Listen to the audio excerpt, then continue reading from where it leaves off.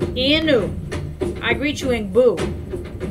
Today is February 7th. Welcome to Black History and Who Am I?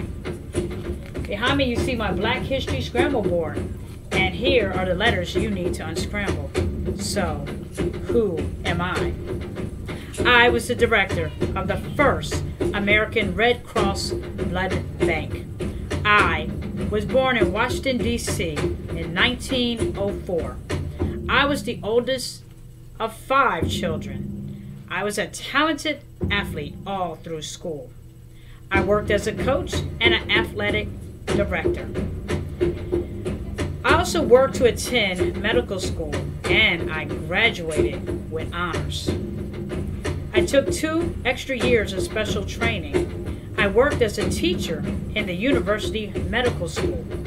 I returned to school to study surgery. I developed the process of preserving blood plasma for later use.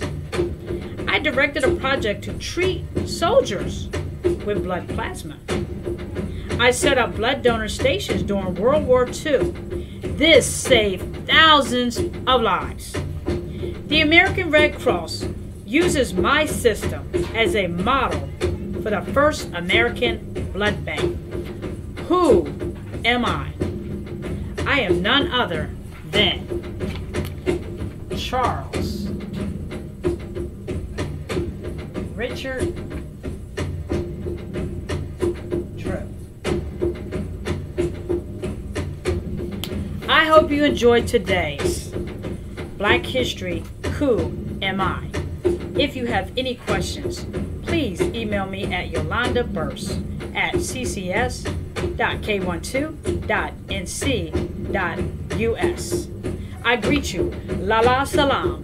Good night.